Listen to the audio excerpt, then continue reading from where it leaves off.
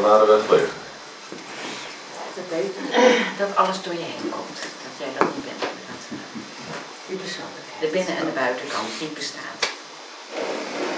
Ja, ik had toen een vraag, maar dat mocht ik niet meer stellen. Dat pauze was.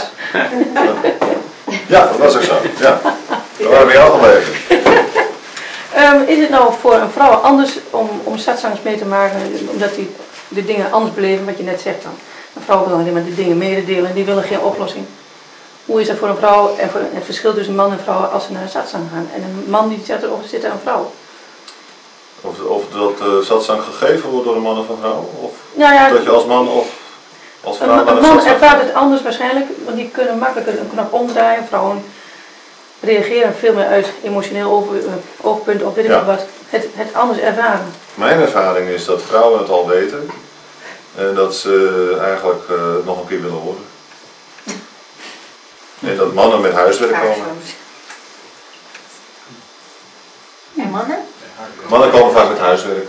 Ik heb dit gedaan, ik heb dat gedaan.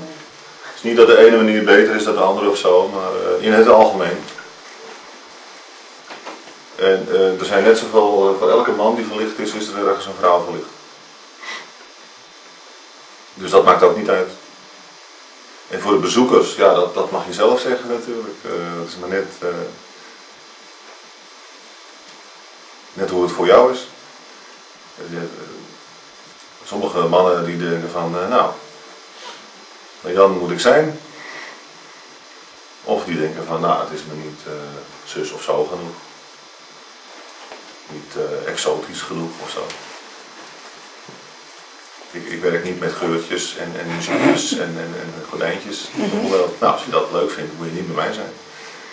Nee, maar ik bedoel, kijk, een man die kan eerder een knop omdraaien. Switchen. Ja. Maar een vrouw gaat daar heel anders. Jij gaat naar satsang, weet je wel. Dus de vraag is eigenlijk van, hoe is het voor jou? Ja. Nou, het frustreert me wel eens als man, ja, het is zo simpel. Ja, het zal wel. Ja. Maar omdat een man misschien zo simpel een knop kan omdraaien, een vrouw doet het toch waarschijnlijk anders. Denk ik, wat zie ik nou niet? Dat het zo simpel is? Of is het nou omdat jullie het zo simpel doen? Ja, maar dan, kijk, je bent op zo'n moment aan het vergelijken van hoe doe ik het ten opzichte van de rest of zo. En dat mag je best doen. Nee, je schiet er zo weinig mee op. Ja, maar je hoort van, het is zo simpel, je draait het even om. Terwijl, en dan, het frustreert mij dan dat je dan zegt, of dat het gezegd wordt, en dat ik denk van ja, het zal wel. Ja, nou, dan heb je dus gewoon blijkbaar nog niet gezien. Gewoon, blijf gewoon bij wat het... Dus onderzoek, zeg ik dan altijd maar. Zolang het nog niet duidelijk is, onderzoek je. En stel je vragen. Ik zie het probleem eigenlijk daar niet. Je gaat in de woestijn ga je net zo lang graven totdat je water tegenkomt. En dan kun je, totdat je water tegenkomt. Dan kun je wel denken van, ja god, die andere is al een meter verder. Of misschien graaf ik wel op de verkeerde plek. Of had ik een andere schep moeten kopen. Nou, al die dingen is eigenlijk alleen maar uitstel. Graaf gewoon door. Geen tijd te verliezen. Randolph die zegt altijd, het is onmiddellijk. Het is nu. En dat heb ik ook ervaren bij hem. Maar hij zegt ook, ja, als je het één keer ervaren hebt, is het nooit meer weg. Maar dat heeft die persoonlijkheid. Hoe lang is Randolph en Alexander geweest? Geen idee, weet ik niet. Geen idee. Jij wel? Nee, dat zegt niks. Waarom vraag je dat? Omdat hij, ja, het is onmiddellijk, het is nu. Ja, dat kan je zeggen, ja. Ik heb dat wel kunnen ervaren. En dan... Maar het wordt weer minds om dat vast te houden of zo. Ja. En dat, ja, dat weet ik niet. Wat mij nou zo interesseert, en de gemiddelde zoeker dus blijkbaar niet, is wat is hier nou direct aan dit gebeuren?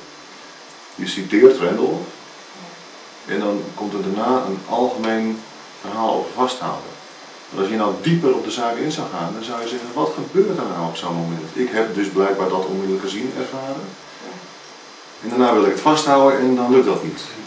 En dan is het gevolg frustratie. Maar onderzoek dat nou eens, wat gebeurt er dan op zo'n moment? Je hebt gezien dat het onmiddellijk is. En vervolgens ga je proberen om het vast te houden. Zie je in hoe gek dat is? Zie je in hoe raar het is? Ja, dan zie ik ook daarna wordt de mindtrip. Ja.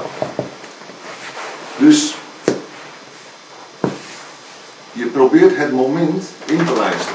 Ja. Dat is wat je doet. Ja, dat zag ik. Ja. En je bevriest dus eigenlijk het leven. En dan, ja, dus het is prachtig als we een heel mooi fotoalbum met prachtige plaatjes hebben van Griekenland, terwijl we in Griekenland op vakantie zijn. En nou is de gemiddelde zoeker die probeert het nu te bevriezen, vast te houden, in te lijsten, die is als dus een vakantieganger in Griekenland met een heel mooi fotoboek van Griekenland. Dat is trouwens helemaal geen gek beeld, want je ziet niks anders op vakantie dan mensen die de hele tijd aan het fotograferen zijn. Ze zien niks van wat er om ze heen gebeurt, ze hebben alleen maar de hele tijd zo'n ding voor hun hand. Thuis op de plaatjes. En dan thuis plaatjes kijken. Dat onmiddellijke zien, dat kun je niet vasthouden. Om de simpele reden dat je het niet los kan laten. Het is de actuele situatie. Om iets vast te kunnen houden, moet je het ook los kunnen laten. We kunnen het niet loslaten. We kunnen het niet vastpakken. Het is gewoon wat er nu gebeurt, dat onmiddellijke zien.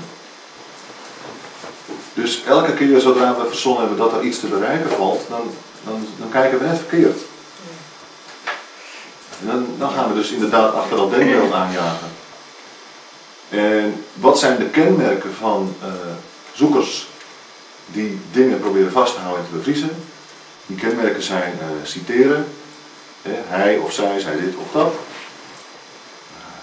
Proberen een manier te vinden om te leven. Het herhalen van fragmenten en zo is niet erg. Helemaal niks mis mee. Maar zie wat je doet op zo'n moment. Dus hou niet op bij, oké, het was er, nu is het er niet meer. Help! Nee, ik weet dat het er is. Kijk wat er aan de hand is op zo'n moment. Ja. Er is een misverstand in het spel. Dat je een bepaalde situatie in stand zou kunnen houden. En die situaties, dat zijn natuurlijk wel vaak de momenten waarop we het zien of zo. En dat willen we dan laten voortduren. Nou, juist dat misverstand belet je nou om te zien waar het om gaat. Dat er nooit in je hele leven één moment is wat je vast zal kunnen houden. Alles gaat als zand door je vingers. En dat is, ja, dat stroomt. Dat gaat maar door. Eén vloeiende, spontane, wonderbaarlijke, mysterieuze beweging die niemand snapt, ik ook niet. Ja, dat kan ik ook. Ja. Maar het proberen om een bepaalde toestand te bereiken, dat is dus denken dat je, oké, van nou, zoals het nu is, komt redelijk in de buurt van mijn ideaalbeeld, klik. Mag ik het hier stilzetten? Vroeger deed die dochter van Tita Tovenaar dat. En alles staat stil. Ja, nou, dat is dat.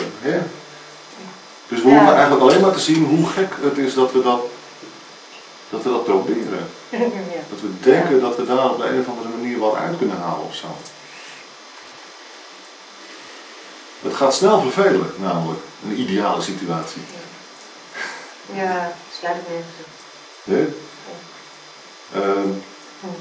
Als experiment, als gedachte-experiment zou je kunnen zeggen van nou, je hebt ergens een bepaald persoon die heeft een aantal klachten.